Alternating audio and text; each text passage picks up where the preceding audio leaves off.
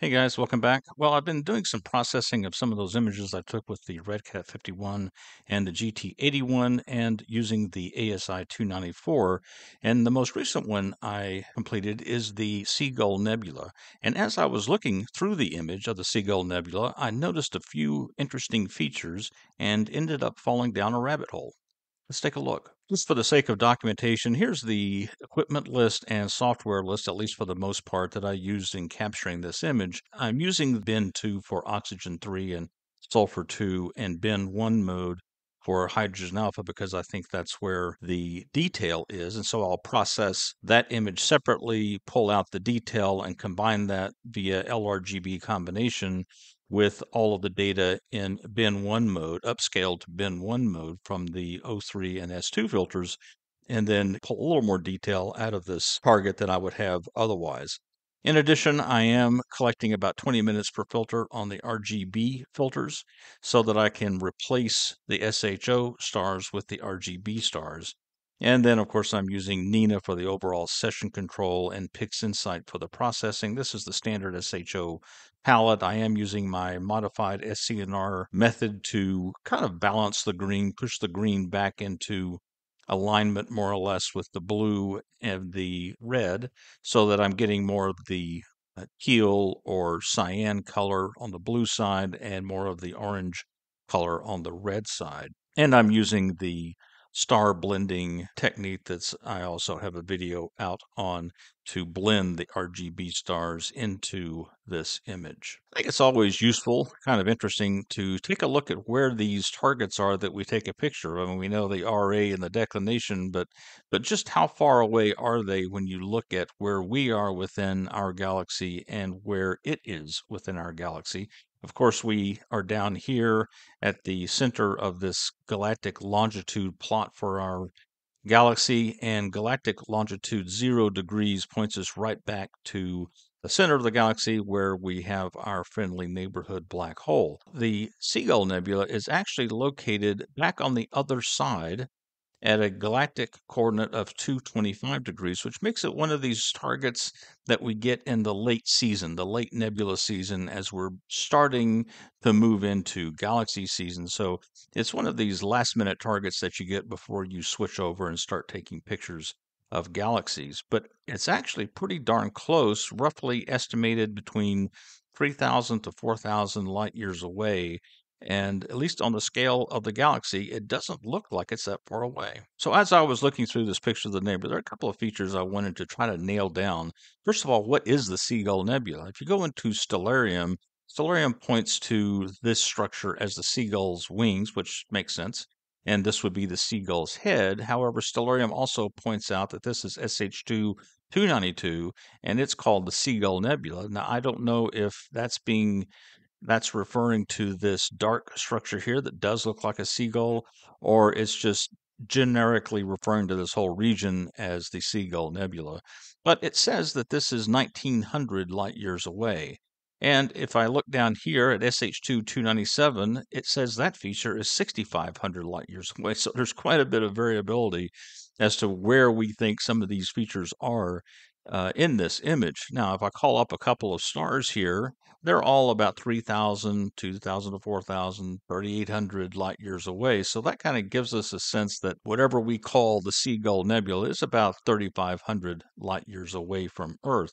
Now, this is where I started looking at what's going on around some of these stars. And of course, the star catalogs, there are several of them out there, but this is the HIP catalog. And I don't know if you knew this. I don't think I ever made the connection because I seldom look up stars.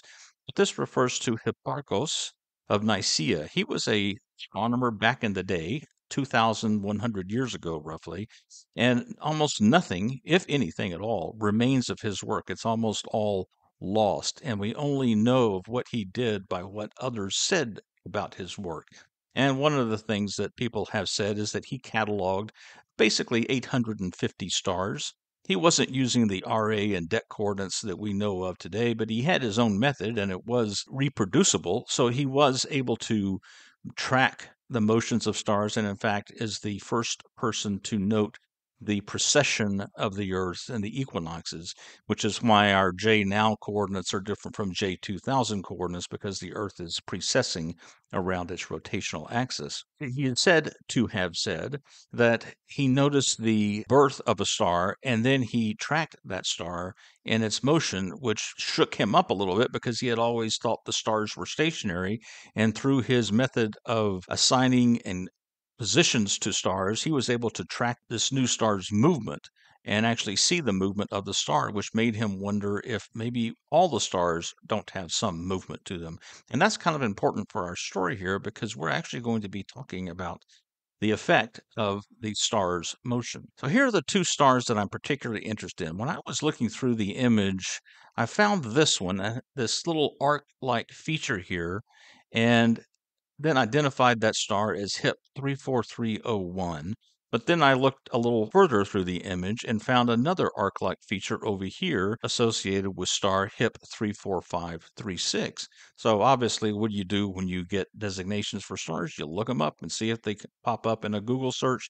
And sure enough, the first paper that came up was this 2015 paper where the authors collect what they're calling here is the Extensive Stellar Bow Shock Survey. And this is release 2. The 2015 paper is release 2 of this. Release 1, I believe, was back in 2012. They identified, I think, 28 bow shock candidates for that release. And then in this release, the 2015 release, they increased that by 45 stars. So for a total now of 73 stars. And interestingly enough, when you look at their table of all the stars they now include in their extensive bow shock survey, they are in fact pointing out that this feature over here, HIP 34536, was in fact included in their original 28 set. So this is a bow shock going around this star that this star is creating out in front of it as it moves in this direction. And it turns out HIP 34301, which is referred to here as SIR 5, meaning serendipity 5.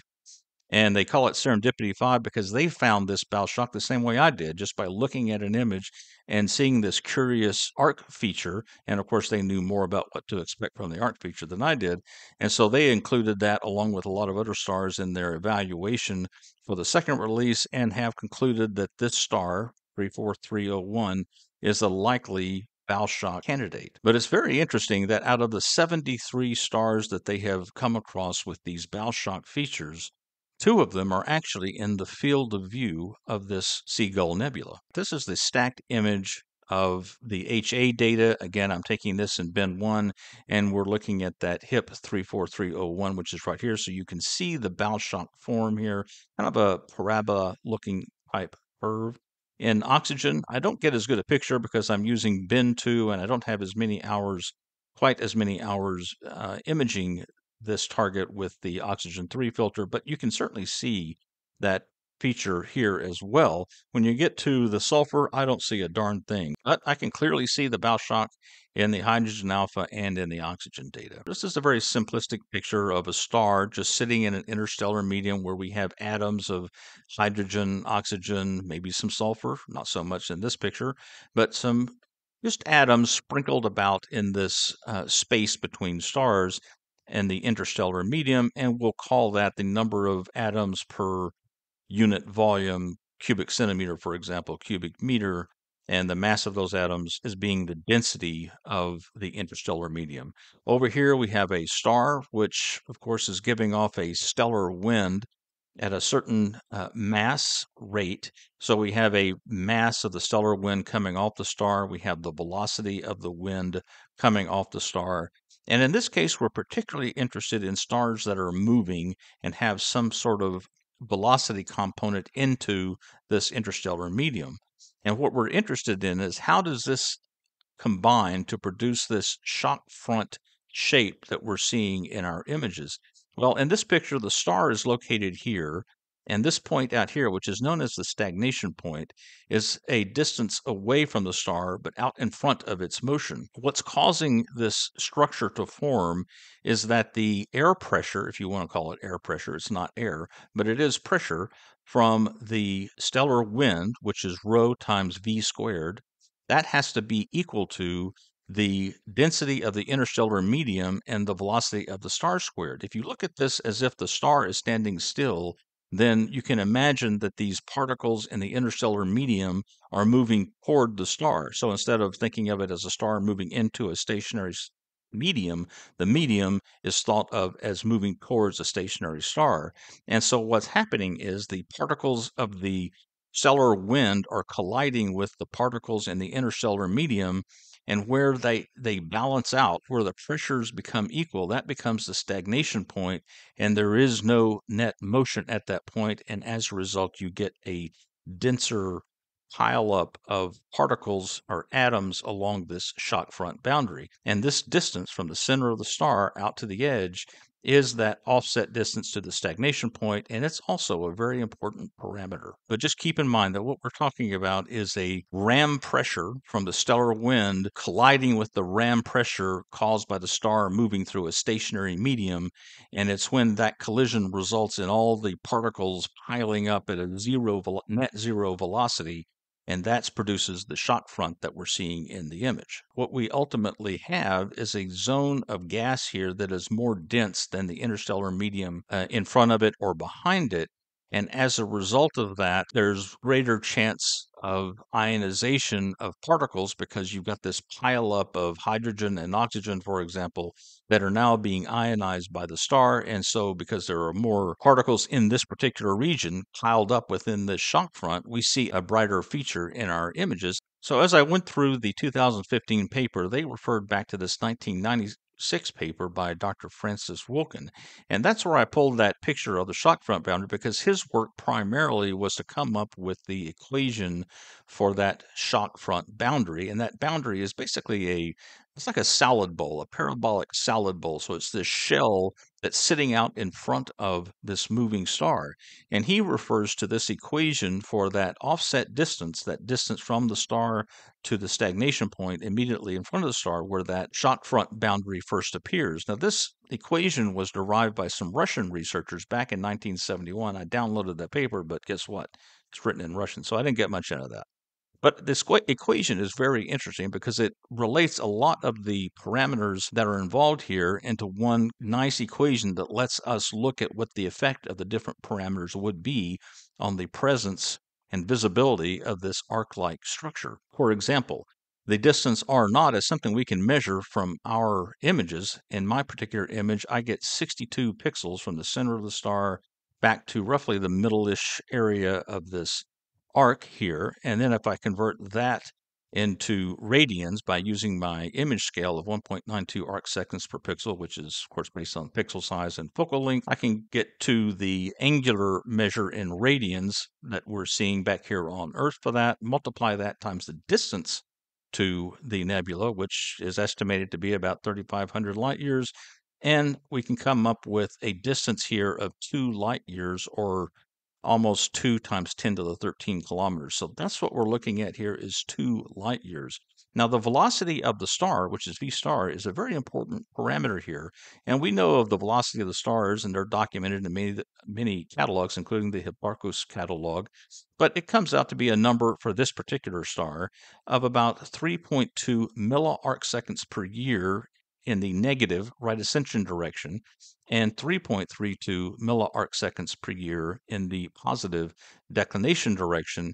And when you combine those together, you get a net velocity for V star of about 31 kilometers per second. So that means this star is moving into this shock front at about 31 kilometers per second. And I wondered if that was a unusually high number or an unusually low number. And I glanced through the speeds given in the Hipparcos star catalog, and I was easily able to find stars that have velocities 100 times higher than this particular star. And I was easily able to find stars that had velocities 1/10 of what this star is moving at. And if you look at the effect of the star velocity in this equation and on this standoff distance from the star to the shock front, if we were using a star here that had 100 times higher velocity, that would mean, in effect, that this shock front would shrink. It would move closer and closer to the star.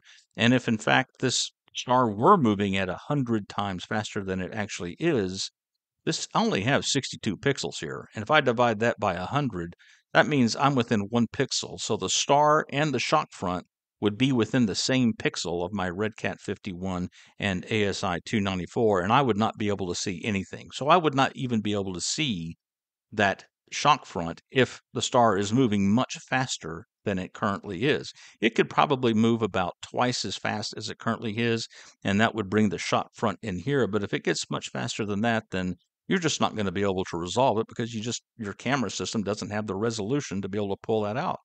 Now, going the other way, if the star is moving, say, 1/10 as fast, well, that means this distance from the center of the star out to the shock front is 10 times farther away. But that also means that the effect on the local density in that shock front region is not nearly as intense. And as a result, the ionization rate through that shock front is not going to be much different than the ionization rate in front of or after the shock front, and so you might not see it because you don't have the tonal resolution in your camera to pull out that slight shift in tone of this cyan color. We just happen to have two stars moving at a speed within that sweet spot. If you take that speed of that star as the 31 kilometers per second and the other values that they provide in the paper, for example, the velocity of the stellar wind from this particular star is 550 kilometers per second. The mass loss rate coming off the star is estimated at 0.03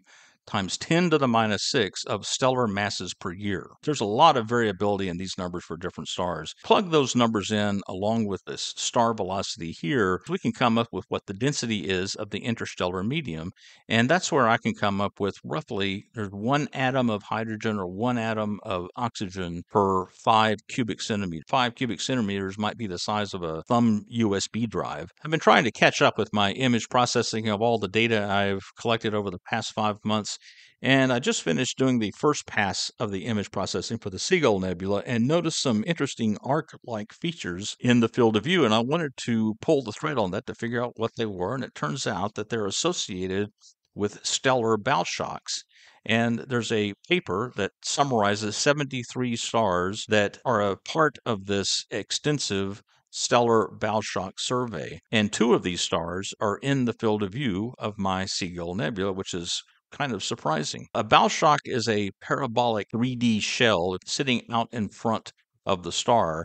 And so we're just looking along the edge of that shell and where the gas is most dense up at near the stagnation point. And so we get this pile up of particles out in front of the star at the stagnation point. It's highly dependent upon the velocity of the star. If the star is going very fast through the medium, that shock front gets very close to the star and you might not be able to see it with your resolution. If the star is moving too slow, then the effect on the shock front is very weak and you don't get the bright edge of that shock front from the increased ionization because there's not a whole lot of extra particles in that shock front. And another thing that's kind of important is that we're only going to see this arc-like feature if the star is basically moving across field of view. Otherwise, we would not see an arc. We would see instead something that probably would look more like a halo. It makes me wonder, maybe some of those halos that I've been complaining about are actually stellar bow shocks, but just for stars that are moving towards me or away from me. Okay, guys, well, thanks for joining me along on this another track down the rabbit hole. Remember, be sure and take a look at those images you're collecting because there's lots of interesting little features and tidbits in there. Take care, and I'll see you later.